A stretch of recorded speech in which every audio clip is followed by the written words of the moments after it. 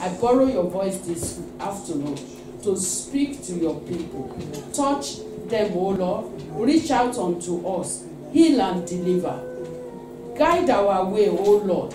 Open our eyes of understanding and give us wisdom, even to manage our way, that our eternity will be secure in your hand. In the name of Jesus. Thank you, Holy Spirit. In Jesus' name, we have prayed. Amen. Briefly, I ask a question. We are looking for peace. Where is peace? We are looking for peace. Where can we find it? Bramuya, where can we find peace? Christ. Where is Christ? On the cross. On the cross. Should we go to Gethsemane again? Look for that particular cross and say, Christ, we are looking for peace. Rajibola, where can we find peace? Galatians 2:2. Are you there? Galatians 2:2. We are preaching as a team this afternoon. Hallelujah. Amen. Galatians 2:2.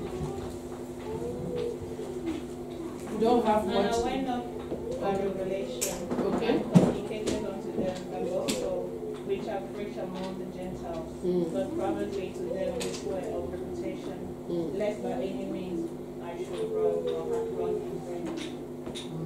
And I went up by revelation and communicated unto them the gospel which preached among the Gentiles, but privately to them which were of reputation, lest by any means I should run or had run in vain. So what do you want to bring out there, Brajibala? Hallelujah. Start thinking, where can we find peace? Okay, another person, Sister Mary, we are looking for peace. Where can we find it? What I know that you can find peace in the Word of God. Peace in the Word of God. How do we find it? We need a navigation. Something to navigate us. Hallelujah. Can I know anyone at home? It's Galatians 1:3. Sorry. Galatians 1:3. We'll come That back. says, grace be to you and peace from God the Father. So we can only find peace from God the Father and every other thing we are looking for. Galatians 1:3. May the grace be to you and peace from the God the Father. I'm coming to you, people at home. Hallelujah. Amen. Brabi Demi, can you hear me? I think they all moved.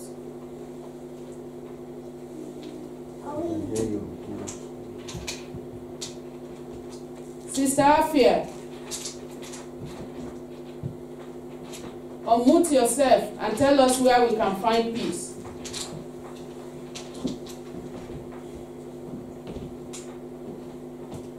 Hallelujah. Sister Roslyn, Brother Wesley, Sister Oyinda, where can we find peace? Amen. To save time, I want to be sure that they are with me. Hallelujah. Amen. Where can we find peace? Brother Sunday, where can we? Is anyone? They're not responding. Sister Bosse.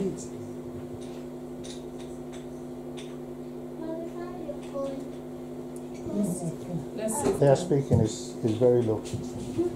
Is anyone speaking at all? No. Yeah, Sister Bosse was speaking just now. She didn't unmute herself. I heard it.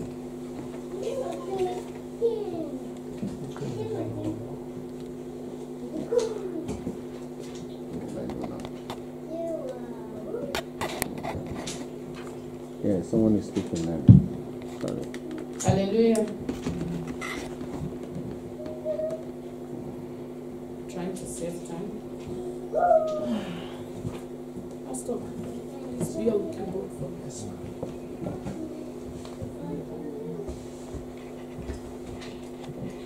Hallelujah. When it's ready, let me know. There's this song and hymn that says, "Oh, what peace we often forfeit.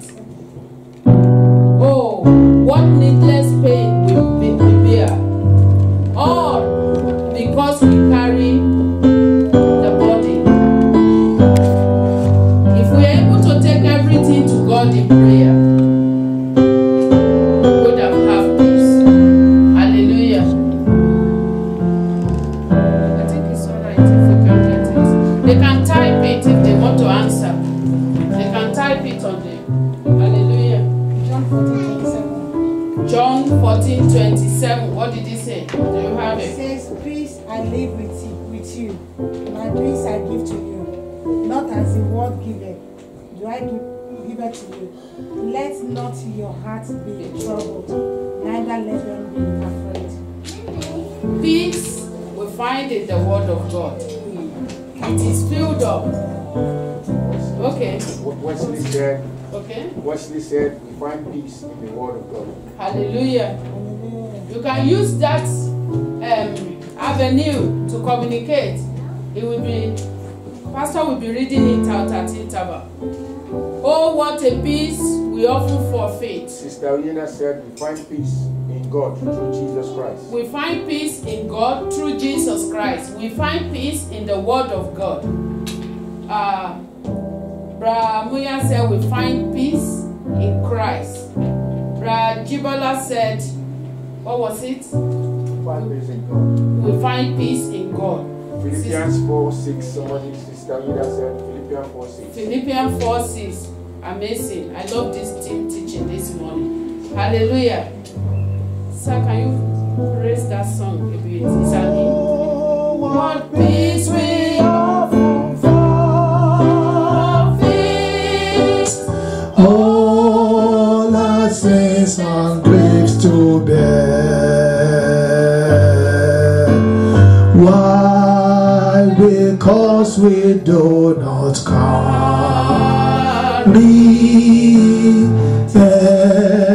everything to God in prayer. Thank you, sir.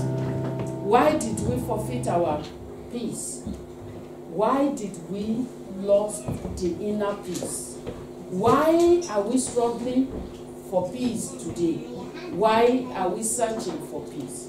When we are talking of peace, beloved brethren, we are not talking about a community or a country that is quiet or still. We are talking about inner peace. We are talking about perfect peace that flows from the heart of man and women of God. We are talking about the still, even in the midst of the chaos of this world. We are talking about the joy and the river, the river of happiness that flows through us, even when the heart, the entire world is in chaos. Perfect peace. My peace I've given unto you, not as the world giveth. Peace of God. My whole point here is we go through, why are we looking for peace? We are looking for peace, one, because of our prayerlessness. Hallelujah. Amen. Prayerlessness. When you go on your knee, like one person say, when you kneel down, God rise up. Sometimes you want to pray for Brother Jude, but it spread into something else. The presence of God that overshadows you overtake the trouble that's supposed to hook you or challenge you. Why are we looking for peace? I said, Prayerlessness make you worry as much as possible. Prayerlessness make you worry as much as possible. But does it solve your problem? After the worry, after the high blood pressure, after the tension in your heart, after mistake and mistake that you make because you worry, is there any result? I read a short chart. This man says, death himself came into town, walked like human being, and met a man. And he said, Death, what are you doing in this community? He said, he's coming to take 100 people. 100 people. Who are these 100 people? You don't worry. All I need is 100 people. And the man Death spoke to start walking around telling everybody, Death has entered. He's taking 100 people. Who are these 100 people? He didn't reveal to me, but he said he's taking 100 people. And by the next day, 24 hours, 1,000 people has died. What happened? The man went to Death again and asked, you said 100. How come 1,000 people has died? He said, I only took 100. Worry, take 900. Anxiety took 900. Tension took 900. I didn't take more than what I wanted to take. It's only 100. Imagine there is a shot of gun here. Boom! Maybe that bullet, one bullet can only kill one person. But by the time we start jumping on top of each other, 100 will land in hospital. Broken leg, broken neck, broken. Why worry when you can pray? Why did you release your peace? Where is your place of guard? Where is the security door that God has given you to guard? How are you guarding it? Prayerlessness makes you worry unnecessarily. Amen. Amen. Where is peace? Where is peace? Prayerlessness. Praying only about things you think you cannot manage by yourself make you lose your peace. You know, money can buy everything and you can buy it, but there is a particular time. Let me use the example that Sister Temitope was talking about during the Sunday school. The elderly woman said, don't give me injection. The worry of not getting injection is more worry than the trouble in our system. He's sick, everybody know you are sick, and then you are more worried about getting injection. What does the injection do to you? As Christians, we have taken God as 999 or 111, emergency on the road. When I need God, I call on God. Ready-made 24/7 online communication with God. Father, please, if you do this, I will do that. Help me through. Just help me through. Just help me through. Hallelujah. Amen. Why don't we build the rock of prayer from time to time without it being when we needed something from God? Praying only for what you need. Oh, my child, my child, my child, my child. Is he the only one? No. But when your relationship in prayer with God has come to a point of lifestyle, it has come to the level, you know, that you feel prayerlessness is a sin. Even if anything shake your family, the trust you have in God, the trust He have in you, will uphold you and He will defend your cause. Hallelujah. Amen. Where is peace? Peace in prayerlessness. When you prayerless, you refuse to accept what God gives. That is where peace gets lost. When we refuse to accept what God give you. You want to see another brother that is riding Homer. God has given you a B2. Stay inside it. Enjoy your life. If it is motorbike, enjoy it.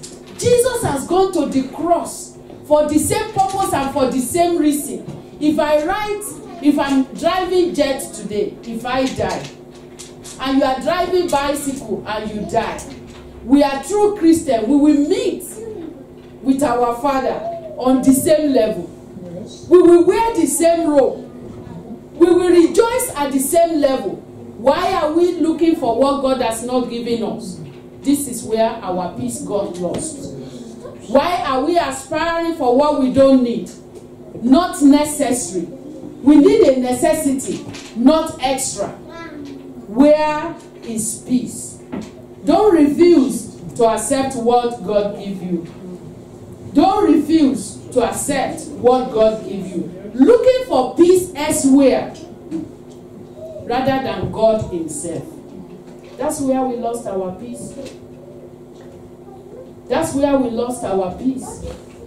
You think, oh, that God system is too slow. I know God will answer, but when is he going to answer? All I need is just now. I need it now. Is God the sovereignty, the overall ruler, the one that says and nobody changes? The Bible says he have the key of David. When it's open, no one can close. Yes. And when it closes, no one can open. Why can't you stay with the supreme authority? He have time and season in his hand. He have the heart of king in his hand. He toss it around like a flowing of river. What are you waiting for? His time is best for your own. Hallelujah. Amen. 1,000 years in the sight of God is just like one day. Why are you running? Why are you speeding beyond your destiny? This is what takes away peace from men. Why do we look into things that cannot be? Hallelujah. Amen. I said, trying to rule your own life take away peace. Attempt to be the superior. You didn't create yourself, my brother, my sister. You didn't make your destiny. Somebody did, and he did for your own good. His plan and thought for you. His plan of good to bring you to expected end. When you try to control your own life, if you defend it, you will lose it. But if you release it unto him, he will take good care of it. I'm trying to catch up time. If you doubt God, you will lose peace. If I doubt God, I will lose peace. Doubting God make us lose our peace. Doubting God make us lose our peace. Can he do it? Can he not do it? He can do all things. You can do all things through Christ that strengthens you. Is there anything impossible for God to do? No.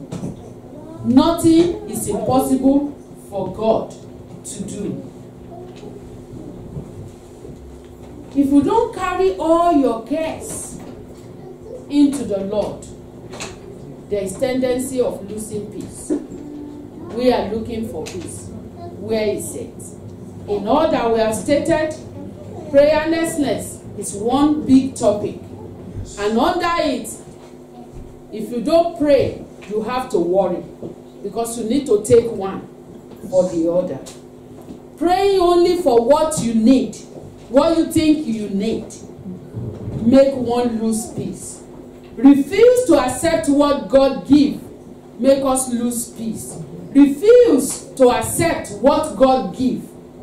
Refuse to accept what God gives, make us lose peace. Looking for peace elsewhere. All other gods are minor God. All other gods are small God. All the God that we created ourselves. Pastor was talking about the drum is constructing in Nigeria. If you like, you can tell the carver, put 3 eyes, put 4 legs, put 2 ear or 1 ear. If I have to put something like this down, which I instruct somebody to do for me, and started worshiping, what do I want to get from such? If you refuse to cast your burden onto God of Israel, He withdraws your peace. Trying to rule your own life, not able to give it to Him in total. You want it your way, you don't want it in God's way. It takes away peace. Doubt God's word. When you doubt God's word, can He do it? Can He not do it? It takes away. Carry all your burden and cares unto Him. I'm not calling the Bible verses because of our time.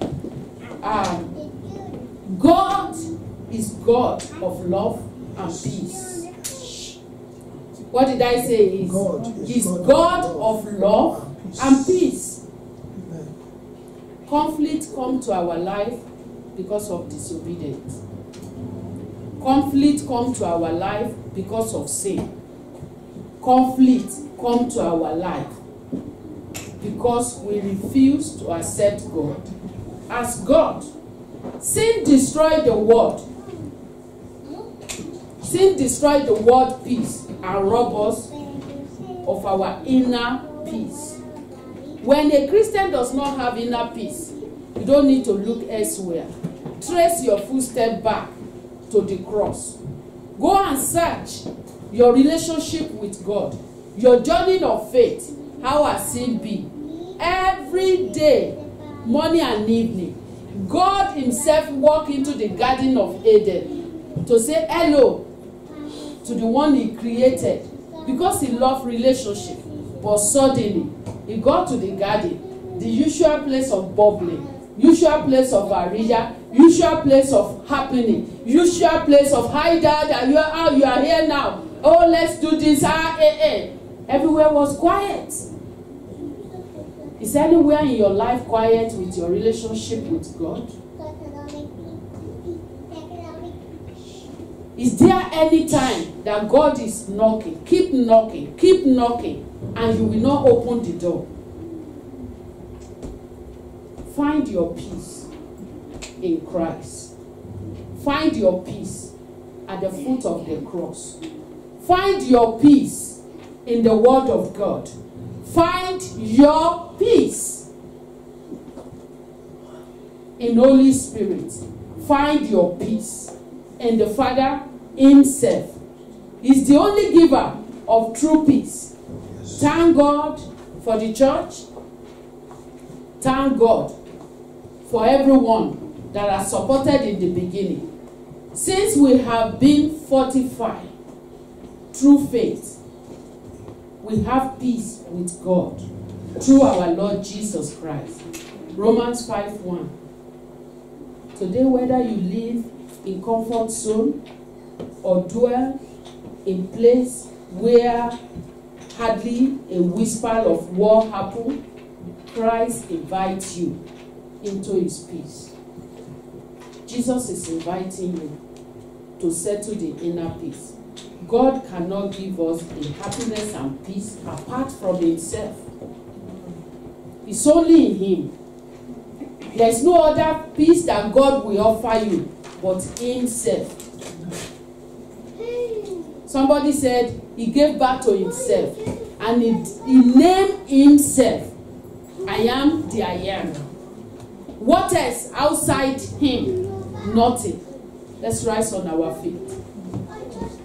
Let's begin to search our hearts. Where have I lost my peace? Where have I lost my peace, Father? I'm returning unto you. I am going back to the heart of worship. It's all about you, Daddy. It's all about you, Jesus. It's all about you, Baba. It's all about you, Jesus. Ask God, help me to restore my inner peace. over every situation, over every condition, over every part of my life, my marriage, my home, my salvation, my ministry. The calling upon your life is still suffering. The calling that God has called you, how are you managing it? What are you doing about it? Where is your inner peace about your ministry to God? Where is your inner peace when it comes to your service before the Lord?